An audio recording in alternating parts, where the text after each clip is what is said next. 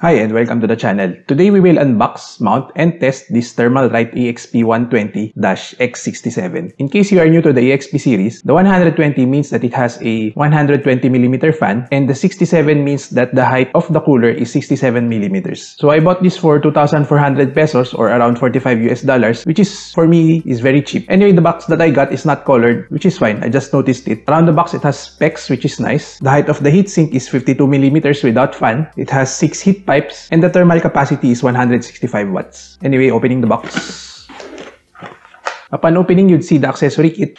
Underneath is a manual, which is important, warranty information, the fan itself, another foam padding, and the actual heatsink. Nothing more.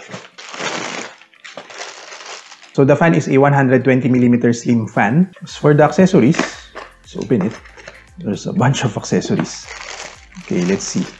They're off a good start with a resealable plastic. So it has standoffs for LGA 11.5X and LGA 1700. It also has standoffs for AM4/AM5. So do note that this is AM5 compatible. And these are the mounting screws for Intel. Mounting brackets and thermal paste. So as for the mounting brackets, it has for AM4 and Intel. So for their Intel mounting bracket, it seems that it is compatible with LGA 11.5X and LGA 1700. You can verify it in the manual. Yep, verified. So it has a specific mounting hole for LGA 1700. Fan clips. One of these is for slim fans and one of this is for 25mm fans. Then backplate for LGA 11.5X, 1200 and 1700. So as for this video, I'll be testing the AM4 mounting. So let's skip the LGA ones. I'm not sure which fan clips to use. Try this one. Okay, it seems that it's this one. As for mounting, I'll be testing it with the usual B550i Aorus Pro AX, Ryzen 7 5800X. But as for the RAM, I'm not sure yet which one is compatible. So I'll try the non-RGB and the RGB version. Let's try the RGB first since we want some color to this build. So my initial problem with this cooler is that there's no compatibility guide for RAM. So I'm not sure if it is compatible with any RAM or it has some limitations with the RAM height. So I'll try the 42mm first. So again, triangle here, triangle there. So let's just try this.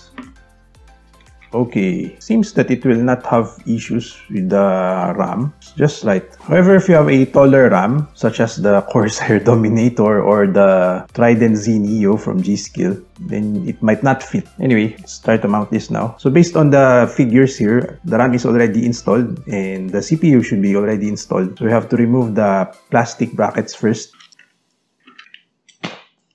Again, don't drink coffee when you are building a PC. So there are some standoffs. This symmetrical, I'm not sure. Okay, based on the manual, the arc should be facing the processor.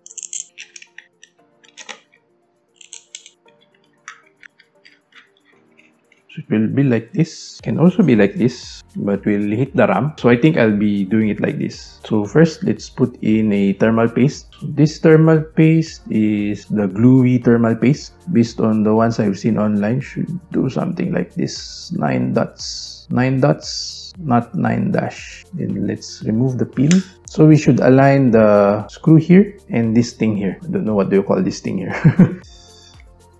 Line it.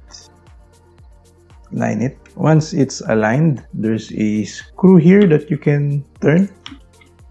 Perform 3 turns at a time. Verify if it's connected. Oh, it's not connected. So if it's not connected, remove it. Means that the mounting pressure is already in balance. So tighten it. 1, 2, 3. Look at it. It's connected. Okay, both are connected. Then 3 turns at a time.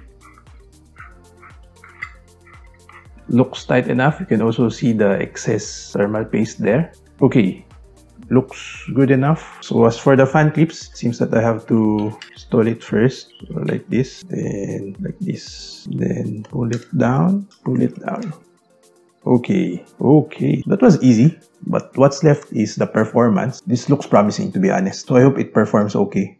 Okay, time to test this. Okay, as for the temps, I tested FF15 benchmark for 30 minutes and it performed well in its default config, which is 15mm slim fan intake. It also performed similarly on 15mm slim fan exhaust, 25mm Noctua fan intake, and 25mm Noctua fan exhaust. In all configs, the average is at 60 degrees Celsius with a max temp of 74 to 76 degrees Celsius. I also tested it using a theoretically hotter Intel i7-10700K. In default config, it was performing well at an average of 56.76 degrees Celsius with a max temp of 75 degrees Celsius. As for Cinebench scores, there is an outlier score of 13,881, but this is likely due to other running processes in the background. I also checked the average core clocks, compared it to non-outliers, and it looks as expected. So overall, AXP120-X67 performs similarly to the Alpenfohn Blackridge in performance mode. AXP120 is more tolerable at RAM height of 42mm rather than 34mm. But AXP120 has no compatibility guide for the RAM, which is very important for planning a build. The manual of AXP120, although not explicit, is much clearer that you have to install the RAM and it tells you to remove the original plastic clips for AM4. I also like the mount for AM4 as you don't need to flip the motherboard upside down. It is also cheaper for half the price. However, it is not compatible with any SFF cases that I've reviewed so far. Also beware of the slim exhaust config as it is very loud that you can hear it from 3 meters away. Anyway, I'm okay to recommend this cooler provided that it can fit your case. The default 15mm fan included is good enough for this cooler as well, and you don't need to upgrade to a Noctua fan. Alpenfohn is still the best low profile cooler as it is compatible with most cases that I've tested. Okay, so that's it for this video. Thanks for watching. Do like or dislike and subscribe for more unboxing and benchmarks. Bye!